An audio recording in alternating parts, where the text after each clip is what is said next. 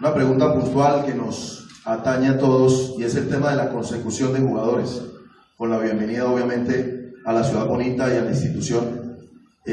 ¿Cómo se ha trabajado en el tema de la consecución de jugadores? Porque observamos que en los diferentes equipos del fútbol colombiano hay dificultad. ¿Cómo ha trabajado usted a la distancia y obviamente ahora que llega a nuestra ciudad para conseguir los puestos que necesita el equipo en las diferentes partes del campo? Sí, obviamente por la lejanía, por yo estar en Buenos Aires y por cómo se dio todo, era hablar constantemente con Ricardo, con Oscar, mandarme nombres de jugadores, mandarme los videos. Yo me las ingeniaba en mi casa para cuando me mandaban nombres verlos y a partir de ahí ir decidiendo si los queremos traer o no. Esa fue la manera. Buenos días. Están haciendo mucho lío ahí adelante, ¿eh? ¿Qué pasa? Buenos días, Edwin Gordillo de Punto Informativo de Radio Primavera. Pues bienvenido a la ciudad, bienvenido a nuestro equipo. Y pues no sé qué tanto conocimiento tenga acerca de la parte local, de la parte de los jugadores locales, pero no sé qué estrategia haya. ¿Hay oportunidad de traer equipos extras de la región o se va a poder trabajar con los talentos que hayan acá en la parte local? Nosotros siempre miramos acá, en cada club que estamos, miramos ahí para ver si se puede conseguir buenos valores y miramos para otros lados también. Eso no es que nos decimos va a ser esto así nomás, vamos viendo por todos lados y lo que nos convenga y lo que nos parezca bueno lo haremos. Profe, por acá a su izquierda. ¿Qué tal? ¿Qué tal? Mi nombre es Fabián Blanco, trabajo en Caracol y en Extra Tiempo, aquí en la ciudad de Bucaramanga. Profe, usted hace un par de minutos hablaba de una idea futbolística y una idea de implementar en el equipo Atlético Bucaramanga, en su equipo. ¿Preocupan algo que faltando un mes, porque el campeonato comienza el 3 o el 4 de febrero, preocupan algo que falte cerca del 40 o el 50% para implementar esa idea de juego que usted tiene pensado? ¿Por qué falta 40 o 50%? ¿Por la cantidad de jugadores que faltan? Sí, por la cantidad de jugadores que hace falta. No estamos tan mal. Estaremos con... Obviamente faltan llegar, pero estaremos...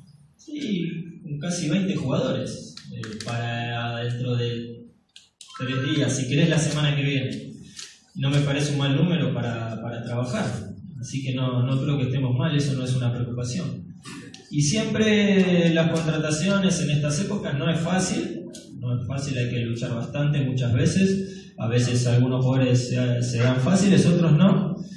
Y muchos equipos aún comenzando los torneos todavía no tienen definido todo el plantel. Nosotros no es esa la idea, nosotros queremos tener definido el plantel antes de arrancar, dentro de poco si es posible, y vamos en buen camino, así que no es una preocupación. Profe, muy buenos días, los saluda Maribel Gallo de A Propósito de Fútbol. Bienvenido a la ciudad. Gracias. Y hace un rato habló de la personalidad, de juego, de las características de un juego que quiere implantar. Fabián reseña también de esa preparación para poder tener el juego que de pronto usted quiere, pero háblenos un poco de eso. ¿Cuál es el juego que quizás Diego Cagna quiere implantar en Atlético Bucaramanga, en el fútbol colombiano, porque es allí en donde se va a estar representando su fútbol, y con los jugadores que yo creo que ya conoce, va a tener a la mano? Sí, más allá de los jugadores, y uno tiene una idea y para contratar se fija en esa idea, después los que están en el plantel son buenos jugadores que lo pueden también hacer. Siempre me ha gustado, como dije, ser protagonista es ir a cada cancha e ir a buscar el resultado, no esperar a ver qué pasa, intentar ser ofensivos, hacer un buen juego. Esa fue siempre mi idea, vamos a tratar de hacerlo acá también. Lo hemos hecho en Tigre, que no es un equipo muy grande y hemos salido 2 veces subcampeones en Argentina, y bueno, después con lo que es grande, Estudiantes, siempre tratando de ser un equipo ofensivo y ser protagonista. Ser ofensivo no quiere decir que vas a ir a crear 70 situaciones de gol, sino que es la idea de ir a buscar el partido y no esperar a ver qué pasa. Hola, profe, con los buenos días. Por acá. No te veo. Armando Araque, de Winsport. Profe, preguntarle, cuando le pintaron el proyecto, cuando le dibujaron el proyecto, ¿qué fue lo que más le llamó la atención Y segundo, el método de trabajo con la prensa, ¿cómo lo lleva a cabo? Hablamos bastante con Ricardo, con Don Oscar, y bueno, me hablaron obviamente de la ciudad, del club, de las ideas, de los proyectos. Entonces me gustó mucho, me gusta el fútbol colombiano, me parece que ha crecido mucho en estos últimos tiempos y es un fútbol lindo para venir a trabajar. Y yo estaba trabajando en segunda división, vengo en la primera división, un equipo que tiene cosas para hacer, tiene muchas cosas para hacer importantes, y bueno, todas esas cosas me gustaron y por eso acá estoy. Después, ¿cómo soy yo con la prensa? No tengo algo estipulado nunca. He llegado a algunos clubes que el club decía, bueno, los viernes hay conferencia de prensa y yo iba a la conferencia de prensa. Si hay conferencia de prensa no hablo mucho en la semana porque voy a hablar en la conferencia de prensa, entonces, y si viene algún periodista en la semana lo atiendo, eso no, tampoco soy muy riguroso en esas cosas, no tengo problema. ¿Los entrenamientos son cuáles? ¿Cómo? ¿Los entrenamientos?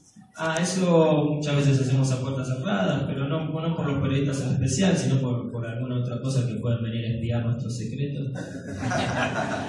Pero no, tampoco hay muchos secretos en esto, no pasa nada.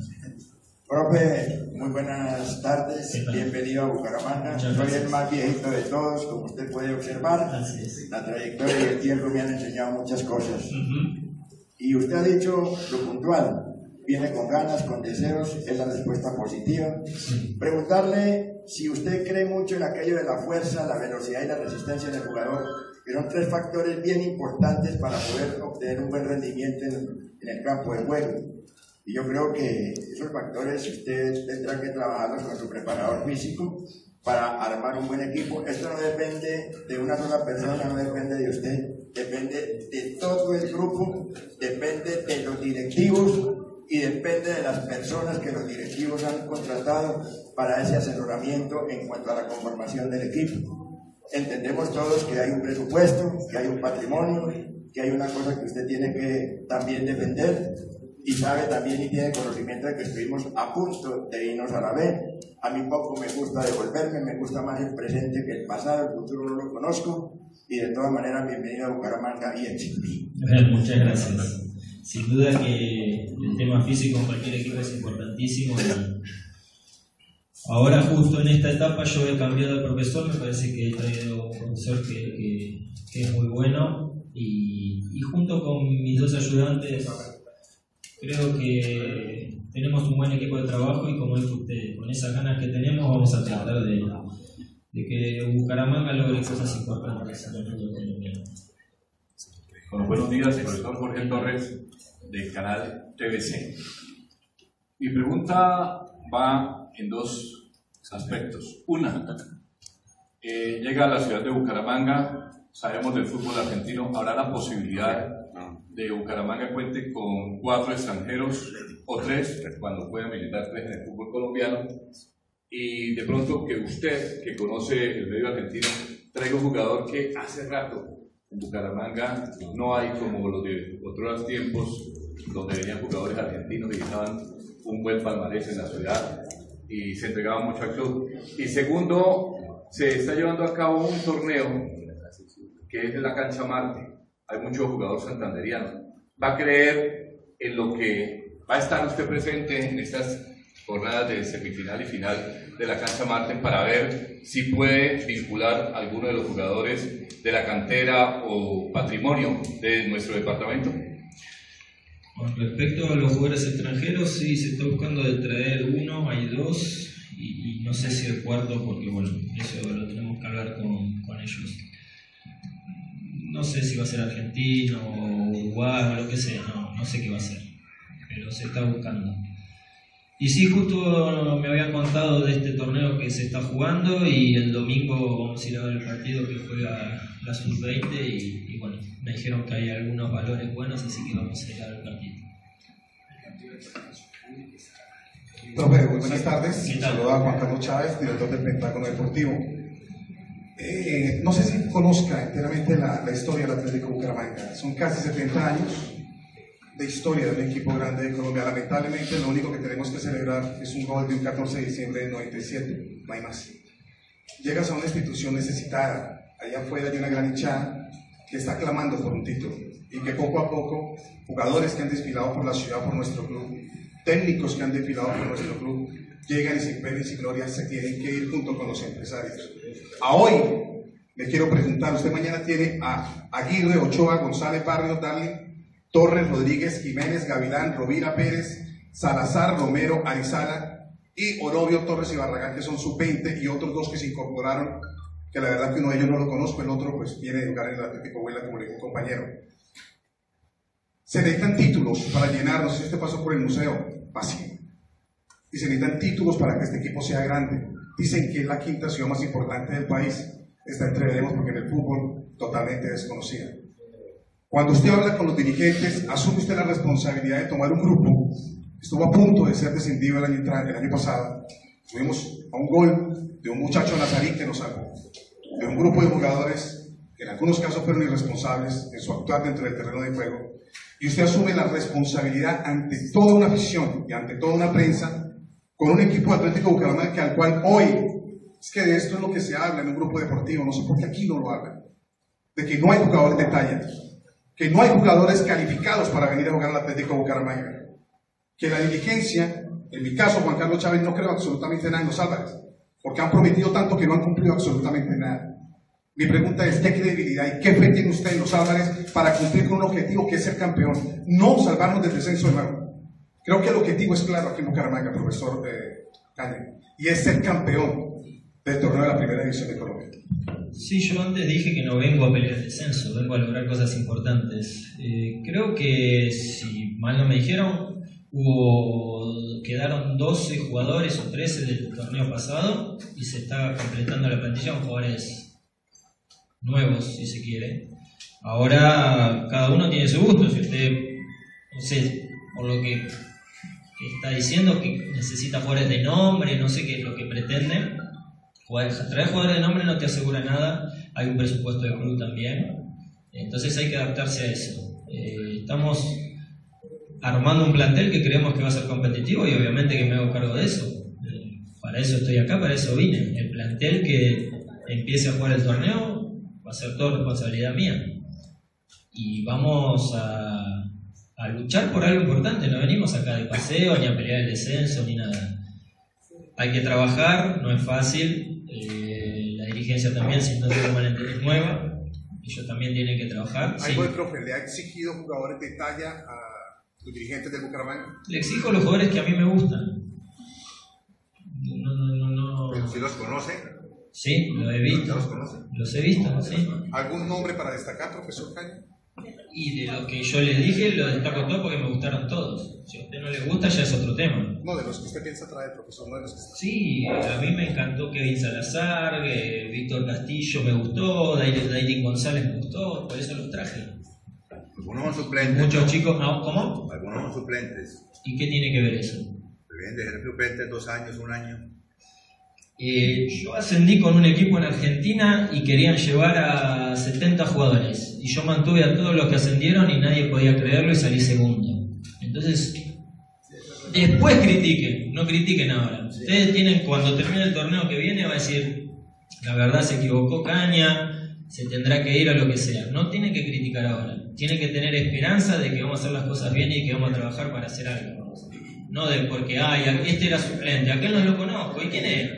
Y ustedes después vean si juega o no juega, si juega bien o juega mal, ahí critiquen. No antes de que, no, era suplente. ¿Y qué va a hacer? Sí, le tocó ser suplente por distintas razones.